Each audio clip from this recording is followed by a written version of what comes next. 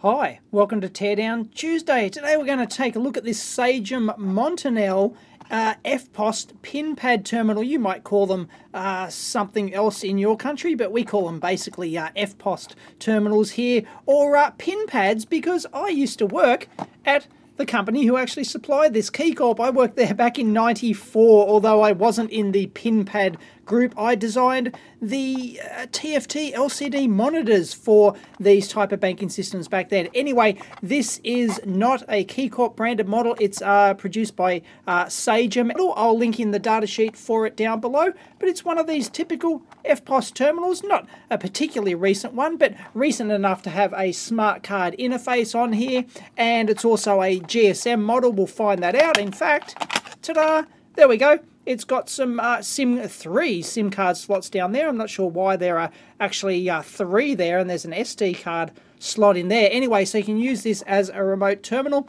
and it connects and does your electronic credit card transaction at your point of sale. And thanks to Luke Stone for sending this one into the mailbag. He scored it for $2 at a local garage sale. Fantastic. So let's tear down this thing and see what's inside. Now, the interesting thing about these pinpad EFTPOS terminals is basically the security inside of them. And I'm not talking software security, I'm talking hardware anti-tamper security, because it's very important for these things not to be hackable. So, you know, somebody can't just buy one commercially on the market or access one like this or steal one or whatever and then hack it and put their own circuitry inside of their own software or whatever to then steal people's credit card numbers and PIN numbers and things like that. So expect lots of anti-tamper technology inside this thing, and there's industry standards for this. This particular one meets the PCI PED standard, and no, PCI doesn't stand for your regular computer PCI slot. It stands for the payment card industry, and they're the regulatory body that handle the security standards, both software and hardware, and also management for these things. So it's PCI PED standard, so payment card industry. PED stands for pin entry device, which is what the industry term is for one of these, but we'll just call it EFTPOS terminal because that's what they're called here in Australia. EFTPOS, if you don't know, is electronic funds transfer at point of sale. There you go.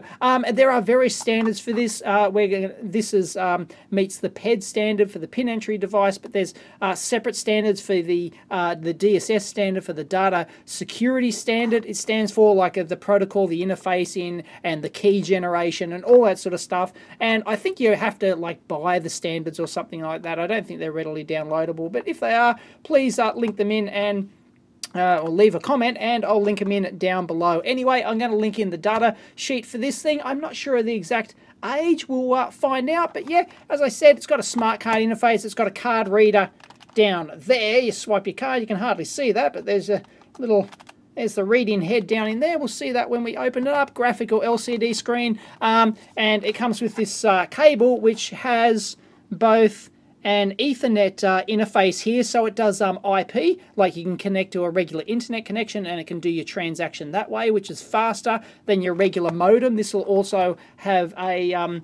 V32 modem in it as well, and it's also got RS-232 interface, plus it's also got that wireless capability with the SIM card as well. So maybe you can attach like an optional battery pack on here, dealer fitted or something like that. Maybe you turn it into a portable device, I don't know, or maybe it's just a complete leaded device. Anyway, it's got three different methods to actually do the transaction: SIM wireless, Ethernet, and dial-up as well. Got a couple of USB ports on here, device and host.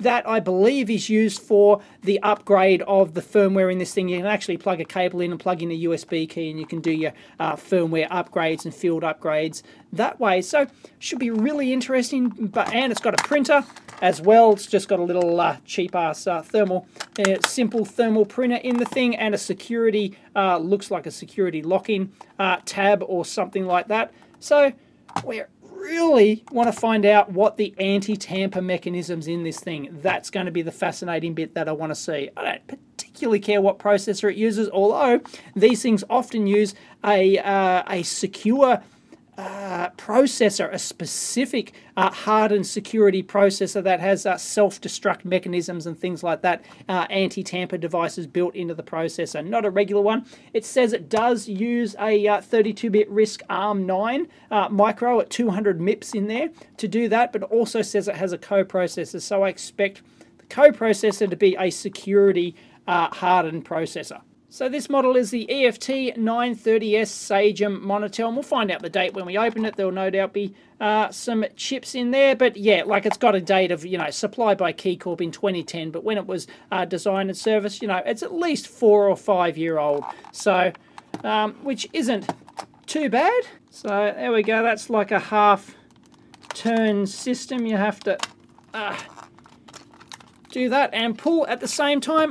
There we go. That's just a cable interface. So that's got our separate RS-232 Ethernet, and it had the USB host. I think that one's for the firmware, so not entirely sure what these are the devices over here. But anyway, so you can probably do firmware updates through there. RS-232 host and power. And yeah, I could picture there maybe being a battery pack. Optional extra for that if you just wanted to use the SIM module, no problems. And I don't really know about the GPRS modem inside this thing and the SIM cards here, whether or not, you know, you can just whack any regular SIM card in there, and how that's actually handled on the client side and all that, the payment gateway and all that sort of jazz. I guess you would have to be in the industry to know those kind of things, but anyway, let's see how we can open it. So 6 of those, but as I said, as soon as we take this case off, I expect there to be, at an absolute bare minimum, anti-tamper switch in there, built into the case perhaps, that as soon as we open the case, it's going to destroy the contents of the keys and things like that. But there's probably multiple layers of tamper protection in here, not just that. So let's open it. No, it turns out they're Torx screws. I should be able to find the right size one in here. Should keep them organised. Alright, I've taken out the 6 screws in. Hey, there we go. We broke our little security seal there. Not surprising. And what do we got? Yep, there we go. There's our first, there's our first anti-tamper. There we go, tactile switch down in there. That's our first anti-tamper mechanism.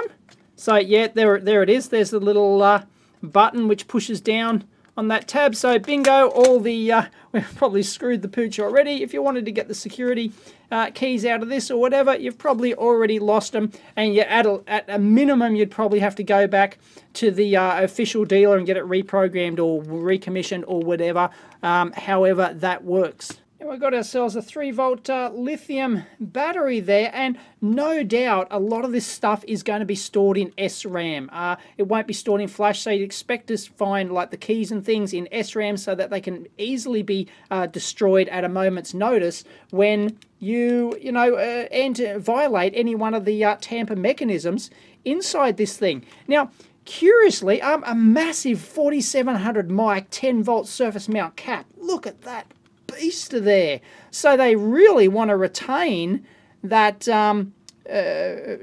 Well, I reckon maybe that's for, like, I don't know, some internal real-time clock or something, and maybe that battery only powers the keys and other encryption type data perhaps, and this reservoir cap just keeps maybe the timing date going for a long time when the power is disconnected, perhaps. I'm not entirely sure.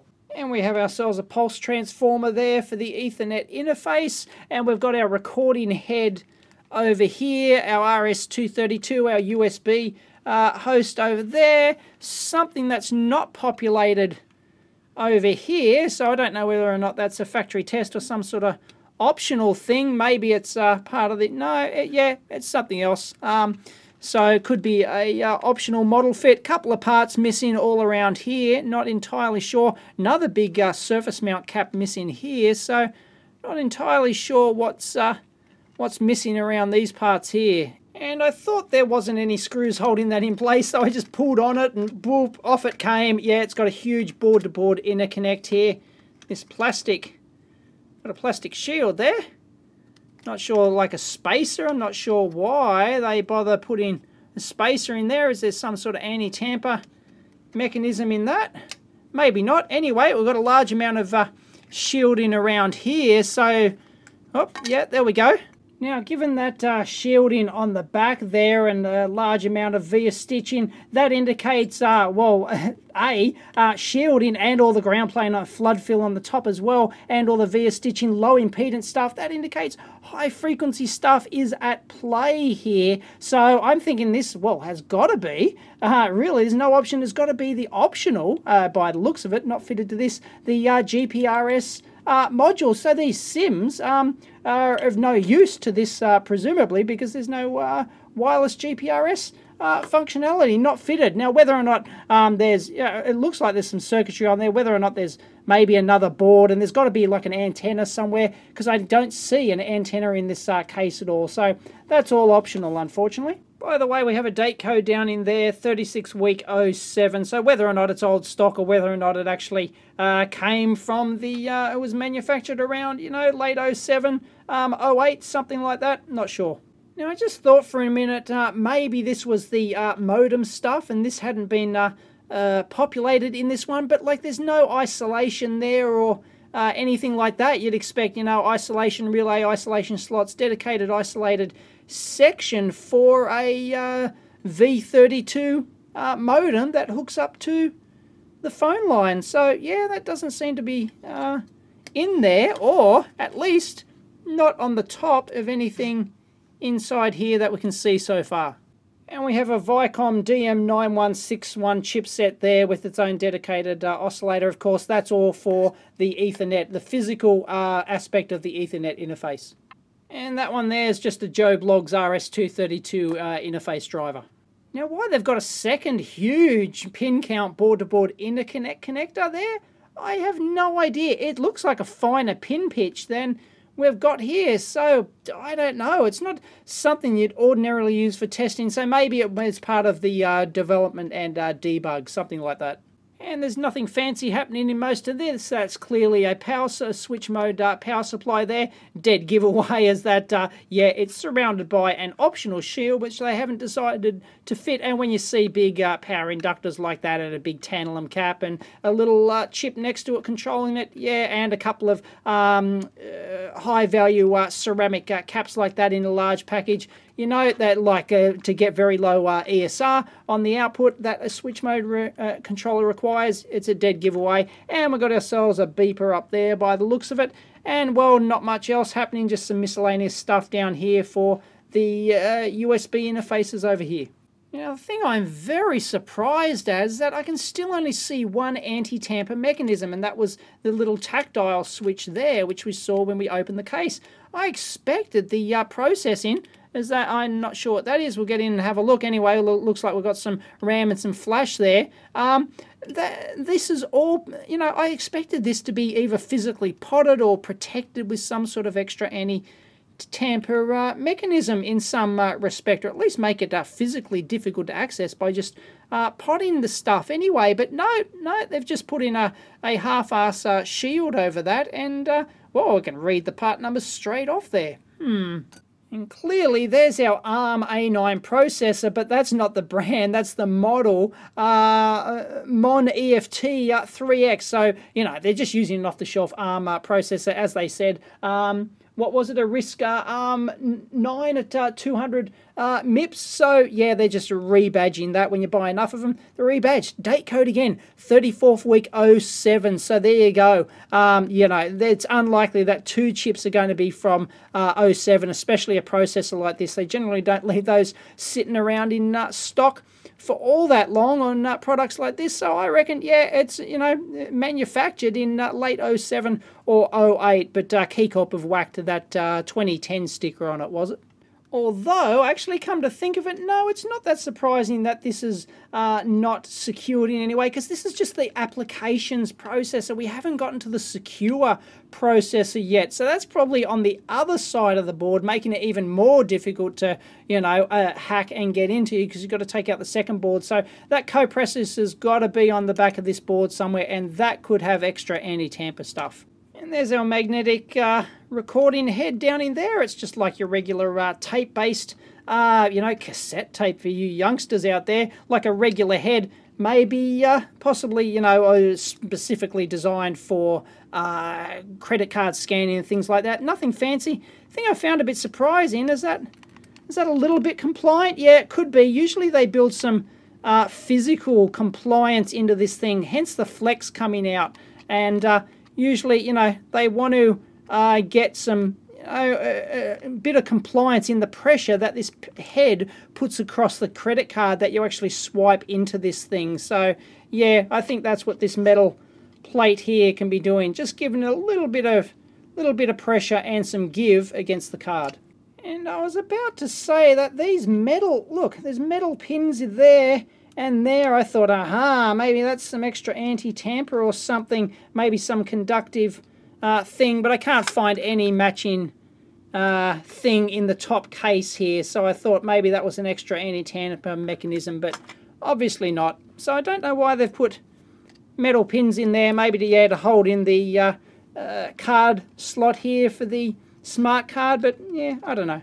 And there's the head for the thermal printer there, and yeah, they do have one individual pixel, so it's all the way across. I don't know how many pixels I'd have across there, but there's one individual thermal element which then just burns the heats up and burns a dot in the thermal paper as it passes through.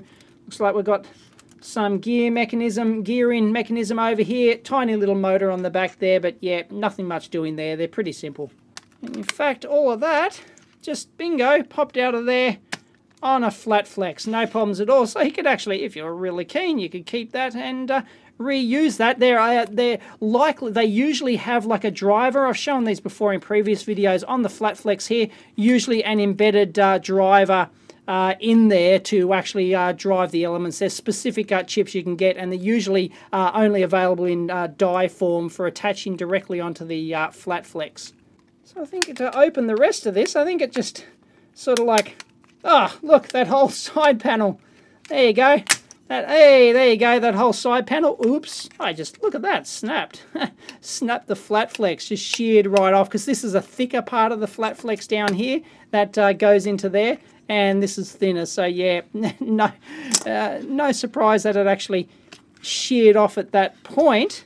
So I think the whole thing just lifts out, and as I said, I reckon there's probably going to be another switch on the bottom here, which will, if our keys, secure keys, encryption and all that sort of jazz, whatever it needs, hasn't been erased already, it most likely is when we get that out. Bingo. Now here's an interesting aspect to this thing. Of course, there are two ways to hack them, well, at least two ways to hack these things. One is to actually get in to the actual circuitry itself and, steal the keys and all that sort of jazz, and, maybe hijack your own circuitry on there, all that sort of, really deeply complex stuff. The other simple way is to hack in to the magnetic stripe reader like that, so tap off that and read the signal directly from the card, and then also add some circuitry, like a little, if you want to hack these, you might add on a little board or something like that to read the keypad like this. So you're basically stealing the information directly. All you need, you don't have to worry about, defeating the encryption mechanism and all that sort of stuff with the keys. All you need to steal is the magnetic card info and the people's PIN numbers as they actually type them in. And I think that's the majority of hacks on these type of things. But if you've got more info on that. Anyway, so there's two ways to get into this thing. One is through the back of the case, which we saw before, and the other is through the membrane keypad on the front here. Now, you'll notice, it's just a regular membrane keypad, and there's conductive pads here, which then make contact to our regular buttons. You've seen this before, common as mud, every single product. But look, it's got two additional little contacts there and there that don't mate up with a button on the front. But look, they have a little pin in there molded into the plastic case, which then pushes on this and acts as a button when this thing is finally assembled. And look at that, we've got two pads there and there on the board. Bingo, that's another anti-tamper mechanism. So if you try and remove that membrane keypad, bingo, it's going to destroy it and lose the keys, do whatever. And once these things, you have to basically send them back to the dealer or the factory or whatever to get them reprogrammed, if that's even possible at all after you open these things. Maybe not. These things aren't designed to be serviced. They're designed to be assembled, secure. They've got to meet all those international security requirements, all that sort of jazz. So there you go. We've now already released 2 anti-tamper mechanisms in this thing. And under there is an on-semiconductor NCN644A. That's the driver chip for, or the interface chip for the SIM modules, those 3 SIM modules we saw on the backside. And that's got ESD protection built in, because these SIM modules, of course, are easily accessible by human fingers. So, you know, you don't want to kill your main input chip here. And you'll notice all the better nails test pins all the way around here for production testing. Now, once again, this coprocessor, this is the secure coprocessor. And once again, I'm surprised that it's not podded or has any other anti-tamper mechanism in there. And look, it's a, once again, it's got their own brand on there. It's Mon EFT930S specifically for this model, but they're not spinning their own silicon there. I guarantee it. They're just reusing an off-the-shelf secure microcontroller. That won't be a regular one. A couple of companies around specialize in doing secure microcontrollers specifically for this purpose, and they will often have like a self-destruct pin on them, so that the encryption keys, which are kept in SRAM, are destroyed if you don't keep that pin, you know, powered up or whatever. Now, this could have been like a modern one, like say Maxim, for example, do a Max 32550 secure microcontroller that does all the AES, DES, you know, secure key encryption, all that sort of stuff. It's got temperature and voltage tamper mechanisms and all sorts of fantastic stuff to ensure that you can't, you know, hack and extract the keys from this thing. But that's only available in a BGA package. But I did find an older school Dallas Semiconductor, of course, Dallas owned by Maxim now, and I think this thing, because it's a 100-pin TQFP, I think it's a Dallas DS5240. I can't get the pinouts for this because you need an NDA, shock horror, to actually get the full data sheet, but I'll link in down below just the basic top level data sheet for this thing. So that's what I think it is. Dallas Semiconductor DS5240 perhaps. It's an 8051 processor. By the way, that previous Maxim one, that had a ARM Cortex M3, but something like this, DS5240, old school 8051 processor, but can access like up to 8 mega RAM, but it's got like 4096-bit encryption in there. It's got physical protection as well. It's got like a pattern that they embed in there over the die, so if you physically try and like eat away, like actually dissolve away at the plastic, assuming that you got through all the anti-tamper mechanisms on this thing, if you were actually able to dissolve the plastic on there, there'd be like a physical metal barrier over the top of the encryption area of the chip, not over the entire chip, but probably just the encryption area of the chip that actually holds the keys. And it's all SRAM based. It's all very fast SRAM, which they talk about, so that, you know, if it detects any sort of temperature tampering, voltage tampering, memory bus tampering, things like that, probing, all those sorts of mechanisms, it'll just erase the keys in there, and bingo, your data is lost. So this chip in its own right probably has adequate security in there to meet the those international security standards we talk about at the start. But I was just, you know, I'm very disappointed that there wasn't extra security, like, and that was like fully podded or something like that, just to make it just that belt and braces engineering approach, you know. I mean, yeah, this chip can do it on its own, but it just would have been nicer to see some extra security in there perhaps. But I don't know. Yeah, it obviously meets the standard, so it's all approved, all that sort of jazz. And really, the odds of you being able to hack this thing, like in terms of the encryption keys and things like that, are borderline zero. So there you go. I hope you enjoyed the look inside one of these EFTPOS pinpad terminals, and yes, there is a lot of security which goes into these. Probably, you know, more on chip, on die stuff than anything else. You know, we've got some basic stuff protecting the keypad and opening the case for those physical attacks. As I said, a hacker wouldn't be bothered trying to get, you know, the keys out of this or hack that processor in any way. It's just too hard. If they were going to try and hack these things, then they'd, you know, be detecting the keypad presses and reading your magnetic strip reader. And that's, you know, you hear reports of, yeah, people have snuck, well, not snuck in, they just do like sleight of hand. So what they do is they case the place first that they want to target. They've already hacked one of these matching pin pads to what's in a store and everything else, just to like steal the credit card, basically the pin number and the credit card info on there. And they just, you know, go into the store, sleight of hand, they just, you know, disconnect it. Somebody distracts the attendant while the other one, you know, physically swaps over the unit. So then you've got a hacked unit installed and nobody's none the wiser. Then they come back later and they steal it and it's captured all of that data. That's one of the ways that these things are often hacked anyway. But yeah, really quite difficult to do. The security on these things is really pretty good. So there you go. I hope you enjoyed a look inside these pin pads. Data sheets are linked in down below, so check them out. And if you like Teardown Tuesday, please give it a big thumbs up. And as always, the EEVblog forum is the place to discuss it, but YouTube is cool too, or the EEVblog.com website. Catch you next time.